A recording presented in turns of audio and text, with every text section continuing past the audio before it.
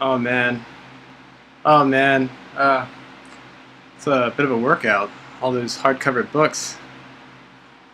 Anyway, just drinking some off-brand Big K. This is known as Dr. K, which is Kroger brand Dr. Pepper. Shut up.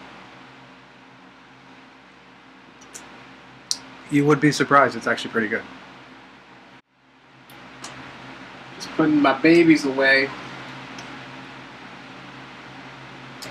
These are my PS3 games, so my babies. You would understand.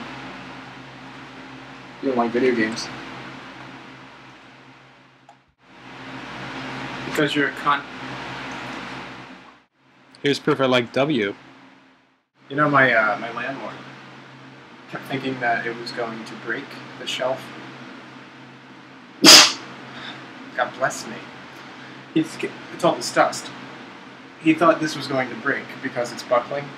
He's an asshole. We got them cheap, as you can imagine, at Home Depot. They're made by Rubbermaid, which is not necessarily a good sign. Come a little closer. A little bit.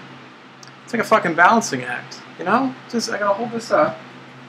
Get this fucking one done. This fucking thing. And now, I gotta position myself. And I got a fucking bazooka. You'll notice there's a bit of shaking with the camera. With the MacBook. That's because of Fandle. Anyway, life is hard, kid. I just found that the adhesive that I was using is more than easy to just pull up on to release the, I forget what you call those things. The shelf holder. The shelf holder. Randall, what do you got? Randall. Is that a screw? You're gonna break your teeth. You know, I was just thinking,